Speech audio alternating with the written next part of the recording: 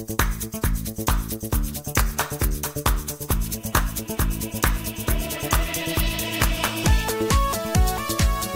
hello friends. நான் உங்க SKA பேசுறேன். எந்த ஒரு தாமதமுமே இல்லாம உடனடியாக எல்லா பிணை கைதிகளும் விடுவிக்கப்பட வேண்டும் அப்படிங்கிற கட்டளை ஆல்மோஸ்ட் அப்படிங்கிற கமாண்ட் வந்து பைடன் அவர்களால் கத்தார் நாட்டுக்கு கொடுக்கப்பட்டுள்ளது. மொத்த பிணை கைதிகளுமே இஸ்ரேல் நாட்டை சேர்ந்த மொத்த பிணை கைதிகளுமே கத்தார் பிடியில் தான் இருக்கிறாங்க அப்படின்னு சொன்னா அவங்களால் நம்ப முடியுதா? எந்த ஒரு தாமதமுமே இல்லாமல் உடனடியாக எல்லா பிணை கைதிகளுமே விடுவிக்கப்பட வேண்டும், ரிலீஸ் பண்ணப்படணும் அப்படிங்கிற கமாண்ட் வந்து ஆல்மோஸ்ட் ஒரு கட்டளை அமெரிக்க அதிபர் பைடன் அவர்களால் கத்தாருக்கு கொடுக்கப்பட்டிருக்கு அப்படிங்கிற ஒரு பிரேக்கிங் நியூஸ் இன்னைக்கு வெளியே வந்திருக்கு. Without any further delay Biden வந்து ரொம்ப ப்ரெஷர் பண்ணி ஹாஸ்டேஜஸ் டீல் உடனடியாக நடந்தாகணும் அப்படின்னு சொல்லியிருக்கிறார். ஆனால் இதில் ஆச்சரியப்படக்கூடிய ஒரு விஷயம் என்னன்னா, இஸ்ரேல் தான் இந்த மொத்த டீலையுமே, இந்த ஹாஸ்டேஜ் டீலையே இந்த ப்ரப்போஸ் பண்ணியிருக்காங்கல்ல ஒரு டீல், அந்த டீலை வந்து ரிஜெக்ட் பண்ணதே இஸ்ரேல் தான் அப்படிங்கிற ஒரு செய்தியும் வந்திருக்கு. அதாவது கத்தாரும் அமெரிக்காவும் சேர்ந்து கடந்த 2 வாரங்களாக இந்த பிணை கைதிகளை விடுவிப்பதற்கான ஒரு பெரிய டீல் செய்வதற்கான ஏற்பாடுகளும் பேச்சுவார்த்தைகளும் தொடர்ந்து நடந்துக்கிட்டே இருந்தது. இதில் இப்போ ஷாக்கிங்காக வந்திருக்கக்கூடிய ஒரு ரிப்போர்ட் என்னன்னா, இவங்க 2 பேருமே, கத்தாரும் சரி அமெரிக்காவும் சரி, இவங்க 2 பேருமே பேசிக்கிட்டே இருந்த இந்த டீலில் உள்ள டீட்டெயில்ஸை நீங்கள் பார்த்தீங்கன்னா அதில் குழந்தைகளும் இருக்காங்க, அப்பா அம்மாக்களும் இருக்காங்க, தாத்தா பாட்டிகளும் இருக்கிறாங்க. இவங்க போட போகிற டீலில் வந்து ஒரு சில ஹாஸ்டேஜஸோட குழந்தைகளை ரிலீஸ் பண்ணுவாங்க, ஆனால் அப்பா அம்மா ஹமாஸ் கிட்டே இருப்பாங்க. ஒரு சில ஃபேமிலியோட தாத்தா பாட்டியை ரிலீஸ் பண்ணுவாங்க, ஆனால் அவங்க பிள்ளைங்க ஹமாஸ் கிட்ட இருப்பாங்க. ஃபியூச்சரில் இன்னும் 2 வாரத்துலேயோ 3 வாரத்துலேயோ அங்கே மீதி இருக்கக்கூடிய ஹாஸ்டேஜஸுக்கு என்ன ஆகும் ஏதாகும் அப்படின்னு சொல்ல முடியாது. So that would separate mothers and children இல்லையா? கண்டிப்பாக. இதனால தான் இந்த காசா டெரர் குரூப் வந்து சொல்லியிருக்கக்கூடிய, இந்த ஹமாஸ் சொல்லியிருக்கக்கூடிய இந்த டீலை வந்து அவுட்ரைட் இஸ்ரேல் ஹேஸ் ரிஜெக்டட். அதாவது ரிலீஸ் பண்ணுறதா இருந்தால் ஒன்றா சேர்த்து ரிலீஸ் பண்ணு, இல்லையா ரிலீஸ் பண்ண வேண்டாம், நாங்கள் என்ன பண்ணணுமோ பண்ணிக்கிறோம் அப்படின்ட்டு இஸ்ரேல் தொடர்ந்து சொல்லிக்கிட்டு, Israel is rejecting proposed deal because that would separate mothers and children. Gaza terror group வந்து எப்படியாவது எல்லாரையுமே சேர்த்து ரிலீஸ் பண்ணணும் அப்படின்ட்டு. ஆனால் இப்படிப்பட்ட ஒரு நேரத்தில் ஹமாஸ் என்ன சொல்லியிருக்கு தெரியுமா? நீ இப்படியே இந்த பேச்சுவார்த்தையை நீட்டிக்கிட்டே இருந்தேன்னா உன்னுடைய ஹாஸ்டேஜஸ், இங்கே இருக்கக்கூடிய ஹாஸ்டேஜஸ் யாருமே உயிரோட திரும்ப மாட்டாங்க அப்படின்னு, டோன்ட் ட்ராக் யுவர் ஃபீட் அப்படின்ற மாதிரி இஸ்ரேலை ஹமாஸ், காசாவில் இருக்கக்கூடிய டெரர் குரூப் வந்து வார்ன் பண்ணியிருக்கு. நீங்கள் பாருங்கள், ஆல்மோஸ்ட் இந்த 240 ஹாஸ்டேஜஸுமே ஹமாஸ் கீழே இருக்காங்க அப்படின்னு சொல்றதை விட கத்தார் கீழே தான் அவங்க இருக்கிறாங்க அப்படின்னு சொன்னோம்னா ஆச்சரியப்படுறதுக்கு எதுவுமே இல்லை. America has stepped up pressure on Qatar. உடனடியாக அந்த 240 ஹாஸ்டேஜஸையும் ரிலீஸ் பண்ற கான்வர்சேஷனை செக்யூர் பண்ணி அந்த டெரர் குரூப் வந்து, காசாவில் இருக்கக்கூடிய டெரர் குரூப் ஹமாஸ் வந்து உடனடியாக எல்லாரையும் ரிலீஸ் பண்ணணும் அப்படின்ட்டு பைடன், அமெரிக்க அதிபர் பைடன் வந்து கத்தார்கிட்ட ரொம்ப ஒரு பெரிய ப்ரெஷர் இன்னைக்கு போட்டிருக்கிறாரு அப்படின்னு ஒரு ரிப்போர்ட் வந்திருக்கு. பார்ஷியல் டீல், அதாவது தொடக்கத்தில் அப்பா அம்மா விடலாம், குழந்தைகள் விட வேண்டாம், குழந்தைகளை விடலாம், தாத்தா பாட்டியை விட வேண்டாம், அப்பா அம்மா விட வேண்டாம் அப்படிங்கிற பேச்சுவார்த்தையெல்லாம் இனிமே செல்லுபடி ஆகாது. அந்த பார்ஷியல் டீல் அப்படிங்கிறதுக்கு பேச்சே கிடையாது அப்படின்னு ஹமாஸ் இஸ்ரேல் 2 பேருமே ஒரு அக்ரிமெண்ட், ஹாஸ்டேஜ் ரிலீஸ் அக்ரிமெண்ட்டை ஆல்மோஸ்ட், அதாவது நியர் பண்ணிட்டாங்க, நியரிங் அப்படின்ற மாதிரி கான்வர்சேஷன் வந்துச்சு.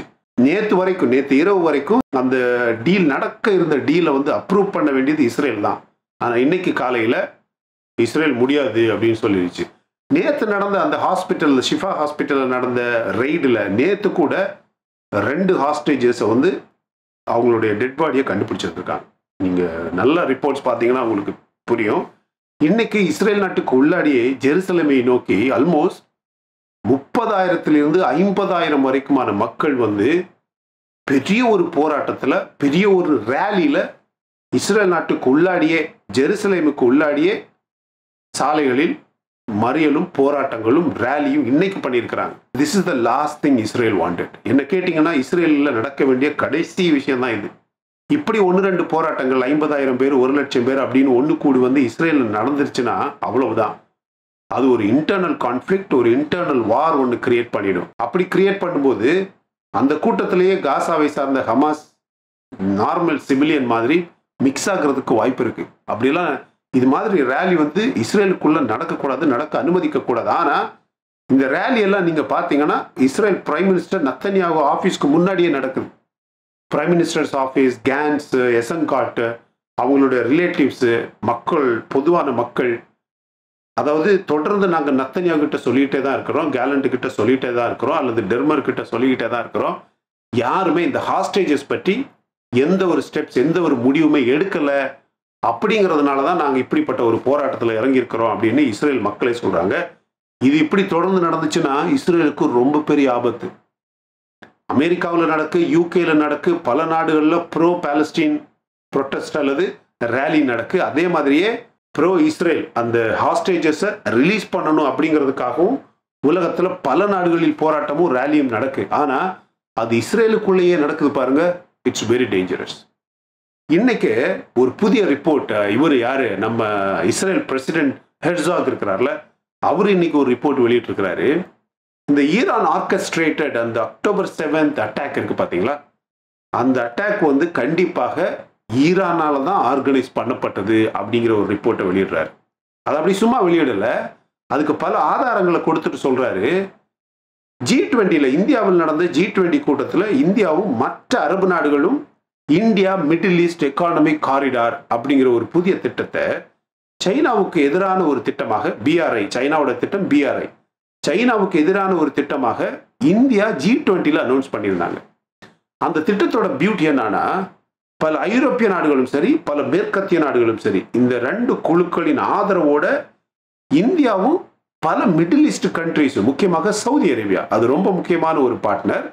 இந்தியா, சவுதி அரேபியா அந்த லீடிங் கண்ட்ரிஸோட அவங்களோட ஆதரவோடு, யூரோப் கண்ட்ரிஸோட ஆதரவோடு, வெஸ்ட் கண்ட்ரிஸோட ஆதரவோடு, முக்கியமாக அமெரிக்கா, மற்ற யூரோப்பியன் கண்ட்ரிஸ் இருக்கு பார்த்தீங்களா, இந்த நாடுகளின் ஆதரவோட ஆரம்பிக்கப்பட்ட ஒரு திட்டம் India middle east economic corridor. இதுல இஸ்ரேலும் வர்றதா இருந்துச்சு. இந்த எக்கனாமிக் காரிடார்ல இஸ்ரேலும் இணைக்கப்படுவதற்கான எல்லா ஏற்பாடுகளும் தொடங்கப்பட்டது. இதை எதிர்த்து இதை இல்லாமலாக்கத்தான், அதாவது சவுதி அரேபியாவும் இஸ்ரேலும் ஒரே குரூப்ல இந்தியா போன்ற ஒரு பெரிய வேகமாக வளரும் பொருளாதாரத்தோட ஒரு திட்டத்தை உருவாக்குறாங்கன்னா, ஒரு திட்டத்துல இனிஷியேட் பண்றாங்கன்னா, அது கண்டிப்பாக சைனா, ஈரான் போன்ற, ஈரான்ல எதுவுமே கிடையாது, சைனாவுக்கு பெரிய ஆபத்தாக பார்க்கப்பட்டது.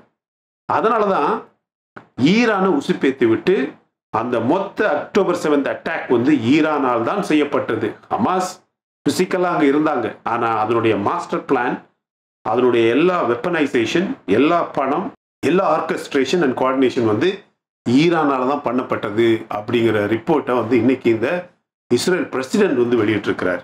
அது மட்டும் இல்லை, அவர் சொல்றாரு இந்தியா மட்டும்தான் இந்த பிரச்சனையில ஒரு பெரிய ரோல் பிளே பண்ண முடியும். ஏன்னா India always advocates piece. India எப்போதுமே அமைதிக்காக, அதாவது இந்த பிராந்தியத்தில் எப்போவுமே நாடுகள் வந்து அமைதியா இருக்கணும், சமாதானமா இருக்கணும் அப்படிங்கிற விதத்துல தொடர்ந்து ஆசைப்படுறது இந்தியா தான். அவர் சொல்றாரு India is a very impressive country அப்படின்னு சொல்லிட்டு, India has a lot to offer அப்படின்னு இதே இஸ்ரேல் பிரசிடென்ட் சொல்றாரு. இந்தியாவின் வளர்ச்சி இவ்வளவு வேகமா வருது, சவுதி, இஸ்ரேல் இது மாதிரியான ரெண்டு நாடுகளை இந்தியாவை ஒன்னா கொண்டு வர முடியுது, ஒரு புதிய திட்டத்துல சேர்க்க முடியுது. சைனாவின் திட்டமான BRI போன்ற ஒரு திட்டத்துக்கு எதிரான ஒரு திட்டத்துக்கு, அதுலயும் இஸ்ரேல், சவுதி, இந்தியா போன்ற நாடுகள் லீட் பண்ணக்கூடிய ஒரு திட்டத்துக்கு மேற்கத்திய நாடுகளும், அதாவது இவ்வளவு பெரிய சப்போர்ட் கொடுக்குறாங்களே, அதை தடுக்கத்தான் சைனாவும் ஈரானும் செஞ்ச திட்டம் அப்படின்ட்டு. அமெரிக்கா இன்னைக்கு கூட they have sanctioned a new military group அப்படின்னு சொல்றதை விட ஒரு ஈரான் பேக்ட் மிலிஷியா குரூப்பை வந்து இன்னைக்கு அமெரிக்கா குளோபல் டெரரிஸ்ட் ஆர்கனைசேஷன் அப்படின்னு டெசிக்னேட் பண்ணியிருக்கு மை டியர் ஃப்ரெண்ட்ஸ். அது ஏற்கனவே ஹெஸ்போலாவை பண்ணியிருக்கு, ஹமாஸை பண்ணியிருக்கு, பாகிஸ்தானில் இருக்கக்கூடிய ஒரு குரூப்பை பண்ணியிருக்கு, ஒசாமா பின் லாடனோட ஒரு குரூப்பை பண்ணியிருக்கு. உலகத்தில் எந்தெந்த நாட்டில் யார் யாரெல்லாம் ஓரளவுக்கு தீவிரவாத செயல்களை செய்கிறாங்களோ உடனடியாக அந்த சின்ன சின்ன குழுக்களை பொதுவாகவே அமெரிக்கா வந்து இது ஒரு தீவிரவாத குழு, நியூ சாங்ஷன்ஸ் அப்படின்னு அவங்க மேலே அதை டெசிக்னேட் பண்ணுறது வழக்கம். இன்னைக்கு இந்த ஈரான் ஆதரவு செய்யக்கூடிய ஒரு கதாயிப் சயீத் அல் ஷுஹாதா, என்ன பேர் பார்த்தீங்களா, வாயில வராத பேர், KSS அப்படின்னு சொல்லுவாங்க. இந்த குழு வந்து இதனுடைய செக்ரட்டரி ஜெனரல் வந்து ஹஷீம் ஃபின்யான் ரஹீம் அல் சராஜி அப்படின்னு சொல்லுவாங்க. அவருக்கு எதிராக பொருளாதார தடைகளும் இந்த கேஎஸ்எஸ் அப்படிங்கிற குரூப்பை வந்து ஸ்பெஷலி டெசிக்னேட்டட் குளோபல் டெரரிஸ்ட் அப்படிங்கிற ஒரு குரூப்னு இன்னைக்கு அமெரிக்கா பிராண்டு குத்தி இருக்கு. அதாவது அமெரிக்காவுக்கும் சைனாவுக்கும் பைடனுக்கும் ஜின்பிங்க்கும் ஒரு கூட்டம் நடந்துச்சு. உங்க எல்லாருக்குமே தெரியும். இவங்க கூட்டத்தில் இவங்களை பற்றி யாரும் எதுவுமே பேசலை. மற்ற நாடுகளை பற்றியும் உலகத்தில் வேற என்னென்ன நடக்குன்னு மட்டும் பேசியிருக்காங்க. சைனா இதில் ஜின்பிங் சொல்லியிருக்கிறாரு, China has not occupied 1 inch, not a single inch of foreign land அப்படின்னு சொல்கிறாப்புல. அதுக்கு என்ன அர்த்தம்னா, அவர் இதுவரைக்கும் ஆக்குப்பை பண்ண எல்லா லேண்டுமே அவருக்கு சொந்தமான லேண்டாம். அது அப்படி சொல்லாமல் இப்படி என்ன சொல்கிறாரு, we have not occupied a single inch of foreign land. மற்றவங்களோட லேண்டை எடுத்துட்டு நாங்கள் இன்னும் ஃபாரின் லேண்டை கிளைம் பண்ணலை அல்லது ஆக்குப்பை பண்ணலை அப்படின்னு சொல்கிறதுக்கு என்ன அர்த்தம்? எந்த லேண்டையும் நம்ம ஆக்குப்பை பண்ணிட்டு அது எங்களுக்கு இருந்த லேண்டு, அதனால நாங்கள் எந்த ஃபாரின் லேண்டையும் ஆக்குப்பை பண்ணலை அப்படின்னு சொல்லலாம் தானே? உண்மையாகவே சொல்கிறேன் ஃப்ரெண்ட்ஸ், தற்போது நடக்கக்கூடிய Israel Hamas போருக்கும் Russia Ukraine போருக்கும் China Indo Pacific பகுதியில் ரீஜனில் என்னென்ன செய்யணும்னு விரும்புதோ எல்லாத்துக்குமே கனெக்ஷன் இருக்குது. நான் இதை தொடர்ந்து பேசிக்கிட்டே இருக்கேன். உங்கள் எல்லாருக்குமே தெரியும். கண்டிப்பாக அந்த அக்டோபர் 7 இஸ்ரேலில் நடந்த தாக்குதலுக்கு சைனாவுக்கும் ஈரானுக்கும் ஒரு பெரிய கனெக்ஷன் கண்டிப்பாக உண்டு. இதை பற்றி அதிகமான பேர் பேசுறது கிடையாது, அவ்வளவுதான். Because some people are hesitant to talk about. சைனாவுடைய ஆதரவு இல்லாமல் கண்டிப்பாக ஈரான் போன்ற ஒரு குட்டி ஒன்றுக்கு உதவாத பொருளாதாரம் அவ்வளவு பெரிய ஒரு ஆப்ரேஷனை ஹமாஸை வச்சு செஞ்சிருக்காரு. நான் சைனா அப்படின்னு சொல்லும்போது இதில் ரஷ்யாவும் உண்டா அப்படின்னு கேட்டிங்கன்னா, கண்டிப்பாக ஈரான் செய்யக்கூடிய எல்லா செயல்களுக்கும் ரஷ்யாவுடைய ஒரு மாரல் மிலிட்டரி சப்போர்ட் நேரடியாக இல்லைனாலும் ஒரு மாரல் சப்போர்ட் கண்டிப்பாக உண்டு. அப்படி இருந்த ஒரு ஆதரவின் பேரில் நடத்தப்பட்ட தாக்குதல் தான் இந்த அக்டோபர் 7 தாக்குதல். இன்னைக்கு கூட இஸ்ரேல் சொல்லுது, தொடர்ந்து சொல்லுது. என்ன சொல்லுது? காசாவில் இருக்கக்கூடிய எல்லா மருத்துவமனைகளிலுமே ஹமாஸ் தீவிரவாதிகளின் ஆயுதங்களும் ஹமாஸ் தீவிரவாதிகளும் ஒரு சில மருத்துவமனைகளில் ஹாஸ்டேஜஸையும் அடைச்சு வச்சிருக்கக்கூடிய வாய்ப்பு அதிகமாக இருக்கு அப்படின்னு சொல்லிட்டே இருக்கு. இஸ்ரேலுடைய உளவு திறனை, உளவு சக்திகளை நீங்கள் தொடர்ந்து கவனிச்சிருந்தீங்கன்னா உங்களுக்கு தெரியும். அவங்க சொல்றது ஓரளவுக்கு 199% எப்போதுமே இந்த மாதிரி விஷயங்கள்ல அவங்க சொல்றது கரெக்டாக இருக்கும் ஃப்ரெண்ட்ஸ். கண்டிப்பாக அந்த அல் ஷிஃபா இது மாதிரியான மருத்துவமனைகளில் அந்த டாக்டர்ஸுக்கும் அங்கே இருக்கக்கூடிய ஹமாஸ் தீவிரவாதிகளுக்கும் மக்களுக்கும், அதாவது இந்த சிவிலியன் மாதிரி இருக்கிற ஹமாஸுக்கும் நிறைய கனெக்ஷன்ஸ் கண்டிப்பாக உண்டு. மருத்துவமனைகளிலிருந்து அந்த மக்களை இவாக்குவேட் பண்ண முடியாது, அங்கே எதுவுமே இல்லை அப்படின்னு இவங்க செய்கிற போராட்டத்திலேயே தெரியுது. அங்கே என்னமோ இருக்கு, எல்லாமே இருக்கு. அந்த மருத்துவமனைகளின் பேஸ்மெண்ட்ல தான் ஆயுதங்கள் இருக்கு, ராக்கெட்ஸ் இருக்கு, ஹாஸ்டேஜஸ் அடைச்சி வச்சிருந்துருக்கிறானுங்க. அங்கேருந்து டனல்ஸ்க்கெல்லாம் கனெக்ஷன்ஸ் இருக்கு. ஸோ இந்த காசாவை ஒரு தீவிரவாத பேட்டில் ஃபீல்டாக மாற்றுறதுக்கான ப்ரிப்பரேஷன் இந்த சோகால்டு பாலஸ்டீனியன்ஸ், அதாவது இந்த சோகால்டு இந்த காசா ஹமாஸ் டெரர் குரூப் இருக்கு பார்த்தீங்களா, இவனுங்க இந்த ப்ரிப்பரேஷனை காலமாக பண்ணியிருக்கிறாங்க, செஞ்சுருக்காங்க அப்படிங்கிறதுக்கான ஆதாரங்கள் தான் தற்போது இஸ்ரேல் கண்டுபிடிச்சிக்கிட்டு இருக்கிற ஒவ்வொரு உண்மைகளும். They are uncovering lot of truth இல்லையா? அந்த உண்மைகள் எல்லாமே இது மாதிரியான உண்மைகள் தான். இன்னைக்கு நம்ம உங்ககிட்ட கேட்கக்கூடிய கேள்வி, உண்மையிலேயே இந்த ஈரான், சைனா, ரஷ்யா இது மாதிரியான குரூப் வந்து, இது மாதிரியான நாடுகள் வந்து இந்த ஹமாஸ் குழுவை உண்மையிலேயே ப்ரோவோக் பண்ணுதா, அவர்களுக்கு நாங்கள் ஆதரவு தர்றோம், நீங்கள் என்ன வேணும்னாலும் பண்ணுங்க அப்படின்னு சொல்லுதா, செய்யுதா? அதை நம்ம கண்டிப்பாக கண்டுபிடிக்கணும். அதுதான் இன்னைக்கு இருக்கக்கூடிய கேள்வி. இதை பற்றி உங்களுடைய கருத்துக்களை கமெண்ட் செக்ஷனில் பதிவு பண்ண மறந்துடாதீங்க. இன்னைக்கு வீடியோ பிடிச்சிருந்தா லைக் பண்ணுங்க.